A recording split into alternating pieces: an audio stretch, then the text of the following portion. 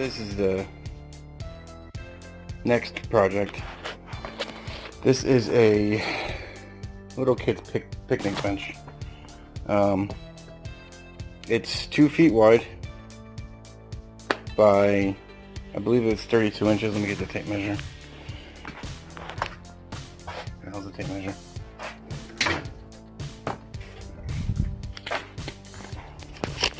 Yeah, so 2 feet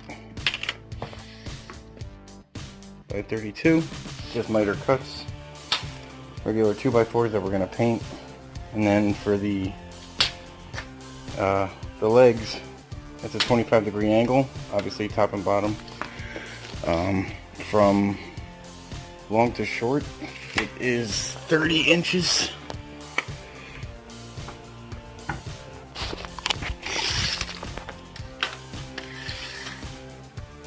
Yep, 30 inches. Again, 25-degree angle. Those are 4 of them. I used 3.5-inch carriage bolts, galvanized hardware. Obviously, it's going to be outside, so you don't want it to rust. For the support, long to long is 52 1/4. Again, I just put a 25-degree on that as well. You don't have to, you can leave it straight.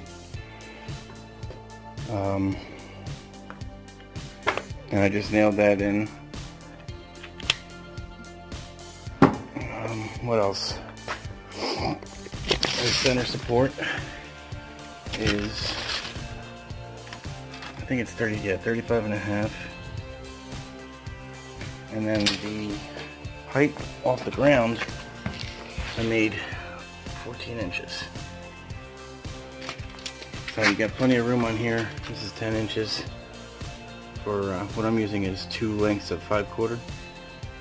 Two 5/4 boards. And I'm doing 5/4 on here as well. It winds up being, see, this is for the top. And I'm making these 36. I wanted to make it wider because with the legs, they're 35 inch, so I'm only going to be sticking over like a 1/2 inch. But this is all I had, and I wasn't going to go out and buy more. I was basically using what I had at the house. So I'd make it 37 just to stick over 1 inch on either side. And then the board in the middle, you have to rip down to 3 3/4. And now this is for my little niece. So I'm actually taking stencils. These are, you can get these online. It's called black and white clip art, and obviously this is from Paw Patrol. This is Everest. I'm also doing, you know, Sophia, Elsa, Chase, you know, all her favorite cartoons. And I'm going to be taking, where is it? A Dremel kit, carving and engraving rather.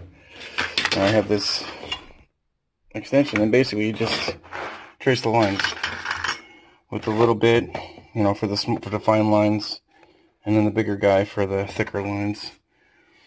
After you carve it all out, you just sand it down, and you're ready to go.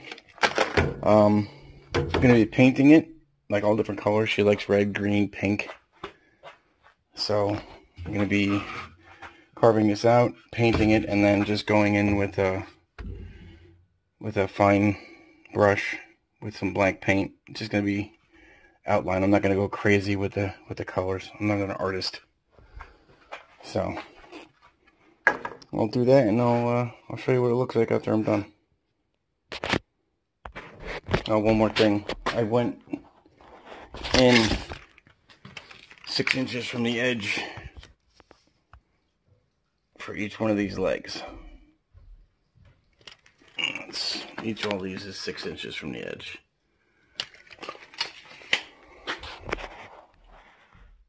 There it is. The boards are not nailed down right now, but I figured I'd wait for the paint to dry and show you what it looks like. I think it came out really good, and I'm pretty sure she's gonna friggin' love it. I tried my hand with the whole stencil thing and cutting out the lines on the clip art, and I don't know. I mean, you can see it a little bit, but I don't know. I'm gonna have to try something different. Maybe paint it and then cut it out, and then just shoot some polyurethane over it so the wood doesn't rot. But I think I make this stencil bigger. It might be easier to cut it out, but I don't know. Or I can just get stencils. I have a buddy with a plasma table that can cut out stencils for me. And I'll just spray paint the little guys on there somewhere, you know, sporadically on the table, on the seat. But, you know, the sky's the limit. You guys can do whatever you want with it. You know, different colors, obviously, or just leave it natural. Yeah, so I hope you like it. Have fun. Like, share, and subscribe, please.